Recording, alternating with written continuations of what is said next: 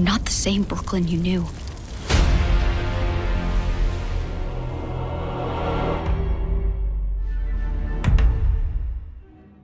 So with Chaos Theory Season 2 finally out, it's time we discuss spoilers in a spoiler-filled review. Hello ladies and gentlemen, and welcome back to another Jurassic World Chaos Theory Season 2 video. Earlier this week I had the privilege of watching Chaos Theory Season 2 early, and for so long I have been wanting to talk about the spoilers of the show. We've already done our spoiler-free review, so if you've clicked on this video by some mistake and you don't want to be spoiled for the new season, I recommend going over to that video instead to learn about Chaos Theory before watching it, but also not being spoiled. Because this video contains spoilers for Season 2 of Jurassic World Chaos Theory. So, you've been warned. Watching this show, I saw many moments where I knew fans would love and hate, but also be slightly confused. So I'm going to try and tackle all of these in this video. We're still targeting 250,000 subscribers by the end of the year, and with Chaos Theory Season 3, Jurassic World Rebirth, Jurassic World Evolution 3 and Jurassic Park Survival all coming in the next year and a half, I highly recommend sticking around on the channel for quite some time so that you don't miss out on everything exciting coming to the franchise. It's a win-win. I get your subscription, and you get up-to-date content about the Jurassic franchise. But for now, once you're sat back, relaxed, and enjoying your G Fuel after using code SWERVE, it's time to review Jurassic World Chaos Theory Season 2 with plenty of spoilers. Finally, I feel free, I can talk about the spoilers of the show.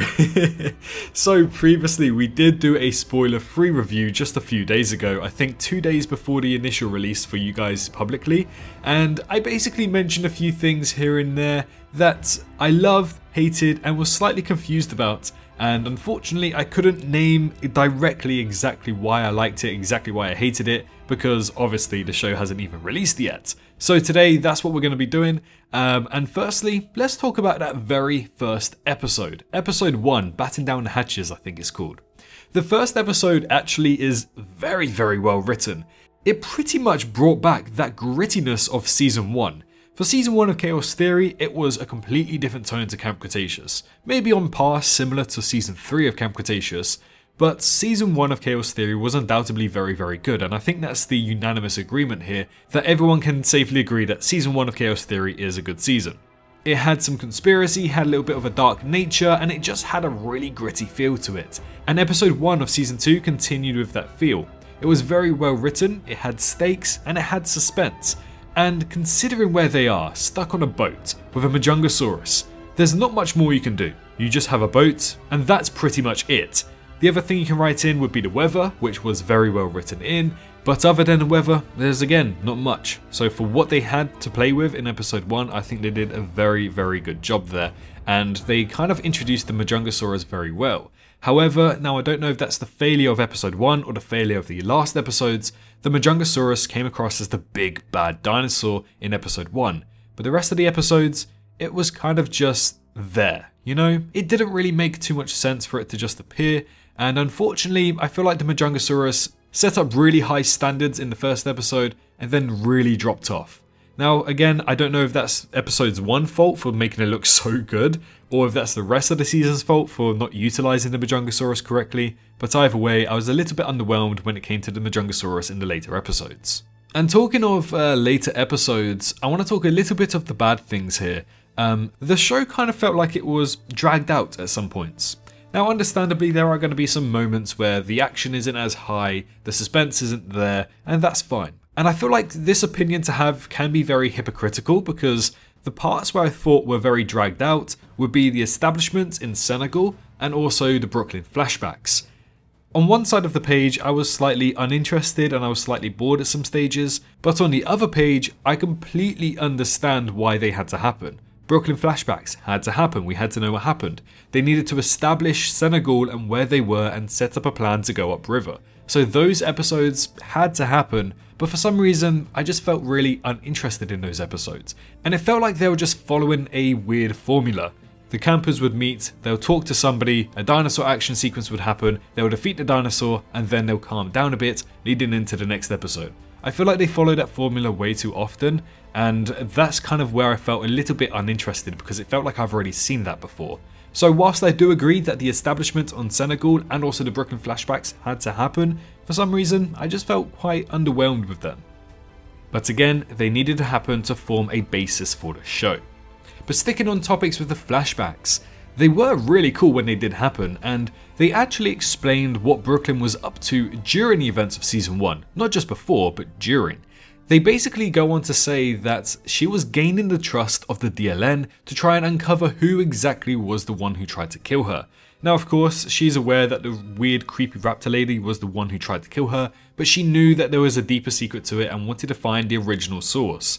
And originally, when we were watching season 1 and we saw Brooklyn was revealed to be alive at the end of the season, we had so many questions. We didn't know what she was doing during season 1, we didn't know how long it has been from the events of her being attacked by the Allosaurus, which we now know as the Troceraptors, to the point of episode 1 season 1, and we were just trying to work that out.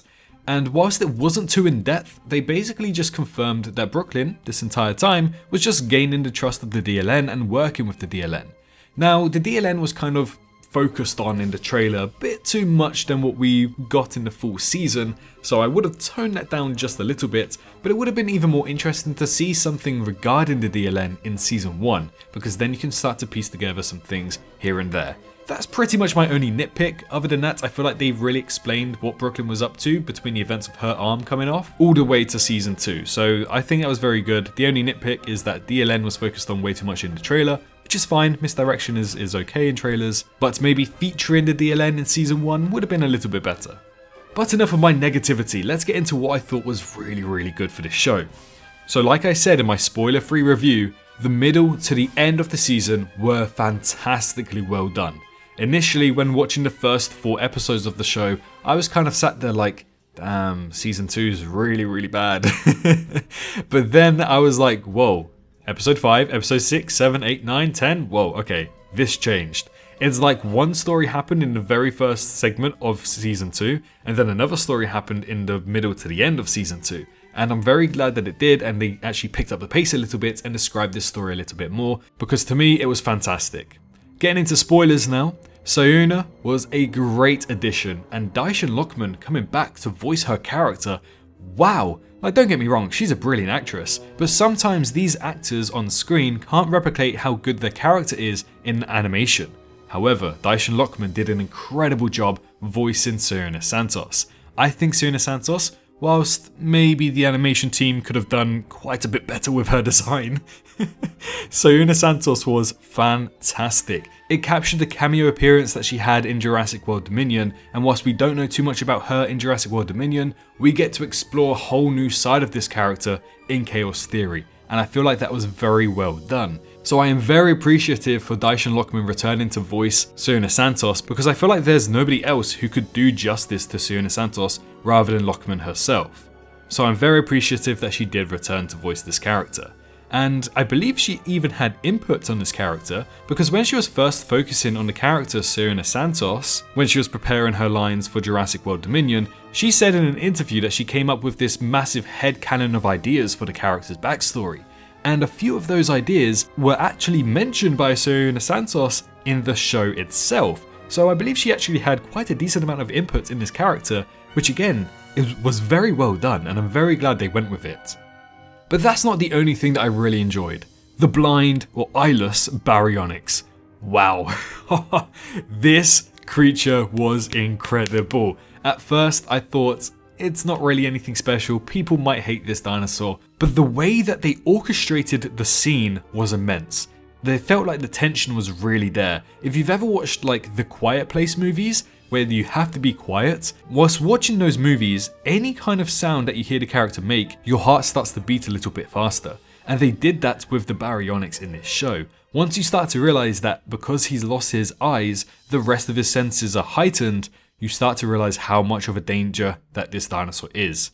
I sat there thinking, wow, this is very dark. I was thinking, what the F is going on here?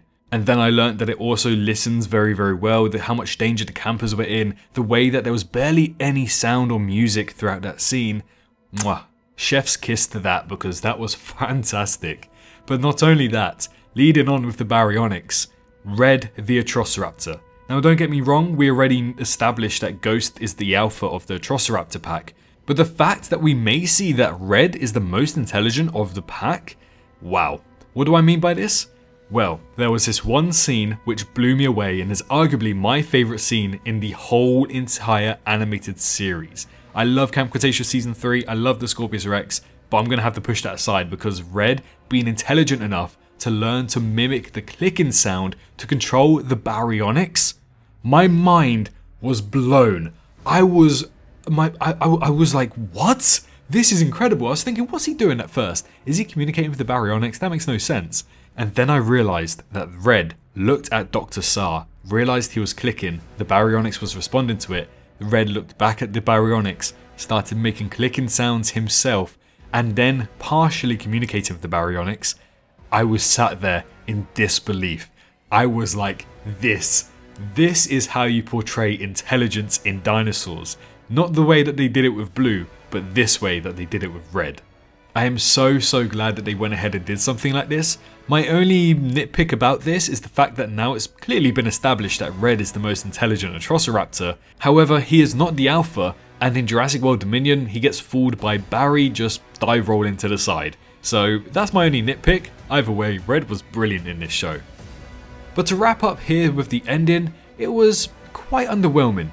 Now at first when I said this, I actually got quite a lot of hate online for people who haven't seen the show before, and I was really confused why I'm getting hate. And now that the show has released, I see more people agreeing with me that the ending was very underwhelming. Sometimes a little bit emotional in some aspects, some people completely missing the idea of Brooklyn actually still going undercover and protecting her friends, not the fact that she chose to work for Sauna, so some people are still confused about it. But I feel like it was very underwhelming because this is practically the exact same scene that we got from Season 1, besides the emotional impact. The campers in Season 1 managed to get on a boat and they went to somewhere mysterious. Brooklyn managed to get on an aircraft and went to somewhere mysterious. It was just kind of them reinventing the wheel at this point. The only way I could have seen this being less underwhelming is perhaps seeing, like, you know when you're on an aircraft, on a plane, and some aircrafts have a screen that fall down in front of you and show you where you're going. Maybe something like that would have been really nice to tease exactly where Brooklyn and Sauna were going on the aircraft. Something like that would have made it less underwhelming, but either way, I just feel like they could have done the ending a little bit better. Again, like I said in my non-spoiler review, the ending felt like it kind of just happened, and that was it. But there we have it. Season 2 was, overall, a lot of fun to watch, with some slow and unnecessary moments, but it reclaimed its place in my heart with how dark and interesting of a direction the show went in towards the end. I just love it so much, and I was so invested in it all. I can't wait to see where they're going with the third season because it feels like they're shaping it up to be a great story that flows into Jurassic World Dominion, just like I predicted a few months ago. We'll be talking about that soon here on the channel, so make sure you're subscribed for exactly that. And actually, looking back on the channel, we made loads of theories that ended up being right, and I don't think I've ever been right for one thing singular regarding Jurassic in a very long time. But for now, be sure you like the video if you enjoyed and comment your thoughts of this season below. But most importantly, make sure you're all staying safe out there, and I'll see you all in the next one. Bye bye. Hello, hi, you, did you enjoy the video? Just a little reminder to press that like button and also subscribe. I just want to thank my Patreons for this month, on screen right here, as giving me that little extra support really does go a long way. But anyways, I hope you guys have an amazing rest of your day.